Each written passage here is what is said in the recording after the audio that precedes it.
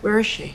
You don't understand. She was trafficked from Grozny. Her parents were killed in Chechnya, and she has no documentation. No embassy will recognize her. She's a girl without a country. Okay, you're not answering my question. Where is Irka? We handed her over to the police a few hours ago. How could you do that? Vico, take Raya. So you meet us when you're done? Yes, yes. Come on, Raya, let's I'll go. see you soon, okay? It's okay. How could you do that? I couldn't keep her. She didn't have the paperwork. This is bull. Every case needs to be justified. I know what you think, but it's an uninformed opinion. We have a system that works here. Oh, really? For who?